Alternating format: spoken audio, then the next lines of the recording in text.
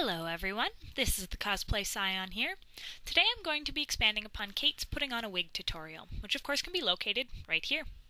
What I would like to add to this tutorial is techniques for putting on a heavy or oddly weighted wig.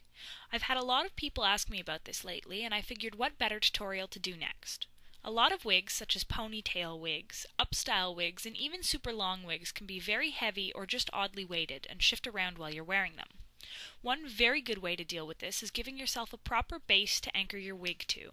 This can be done easily by creating pin curls. Pin curls will create a steady base that will not shift around under your wig, which you can properly anchor your wig to. All you are going to need to make pin curls are bobby pins.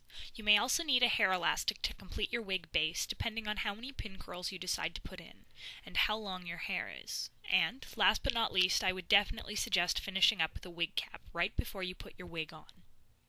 One thing I will add before I go any further with this tutorial is I always do this before I put my makeup on. There are two main reasons behind this. First of which, it ensures your hair will be completely out of your face while you're trying to put on makeup, and secondly, you don't have to worry about messing up your makeup while trying to get your hair up. This is very easily done, particularly while putting on a wig cap. Now, I always start with the front of my hair for this. This is generally where it's most obvious when your wig starts slipping back. So for photography and cosplay purposes, I always consider this the most important part.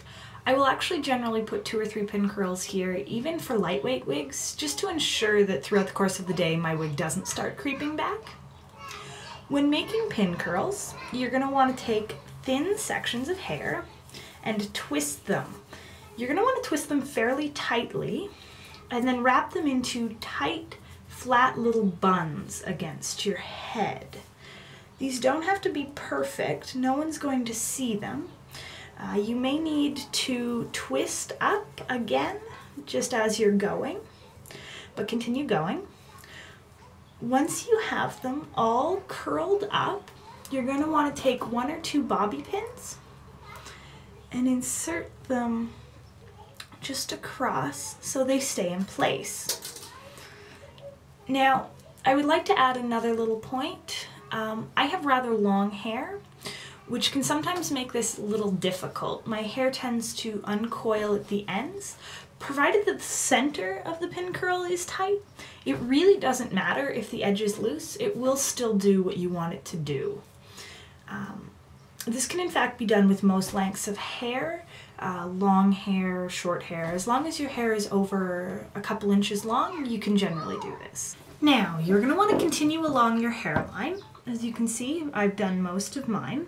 Making pin curls all the way around. You can really make however many you want. However, I would suggest for heavier weighted wigs or wigs that pull in any specific direction, you do quite a bit where it's going to pull from. Mine is a really long wig, so it pulls back, so I've got a double row actually up in the front here. And the more curls you have, the more evenly distributed the weight is going to be of your wig. If you have only 1 or 2, that is going to be holding the entire weight of your hair, and it can actually end up being quite painful. The more you have, all of them will be holding it, so you won't notice your hair pulling in any one place. At this point, I'm going to show you how to finish off if you don't wish to do your entire head. I would definitely suggest doing your entire head with pin curls, but I know as well as anyone, when you're in a hurry to get in a costume, you don't always have time to.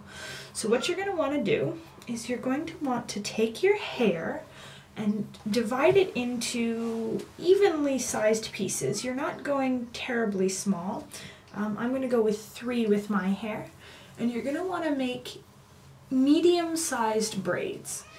Remember, you're trying to do this in a hurry, so certainly don't go crazy and make itty-bitty braids, but you're going to want to divide them up and braid them. This is the point at which you may need elastics for. And then once you've got them braided, just elastic off the ends. And then you're going to want to take them and lay them right along your pin curl line. You're not going to want to lay them too far back from it. If you go over the crown of your head, you may end up with weird lumps in your wig. I've done that before. I always used to lay them back here, and then my wigs would actually shift their weight and pull upwards, which would actually cause more visible areas through here and at the back. So just along the edge there. And then once you've done that with all your hair, you're pretty much done setting up your base. Now, this is what it should look like when it's completely done. As you can see, absolutely all of my hair is up and slick against my head. I do have a row of pin curls that goes all the way down, including some at the back of my head. That will just ensure that my wig won't slide in any direction. At this point, you really just need to put on your wig cap.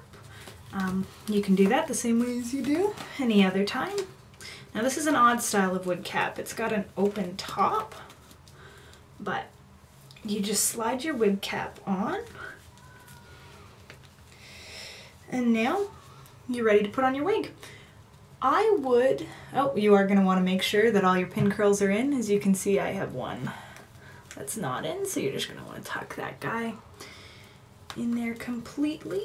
The beauty of the pin curls is they will make a proper line for your wig cap to sit, and as you can see, my wig cap's not going anywhere. So now at this point, this is when I would suggest doing your makeup, when everything is out of your face. You can do it after you have your wig on, but you might get makeup in your wig. I always just prefer to do it at this point. And now you can continue with Kate's tutorial for how to put on the wig. Well guys, I hope you all enjoyed this tutorial and found it helpful, and I hope you all come back to watch more in the future. Don't forget to subscribe! Also, one last thing before I go, if there's anything you have questions about or would like to see in the future, feel free to shoot us a message here at Cosplay Tutorials, and one of us will be certain to get back to you as soon as we can.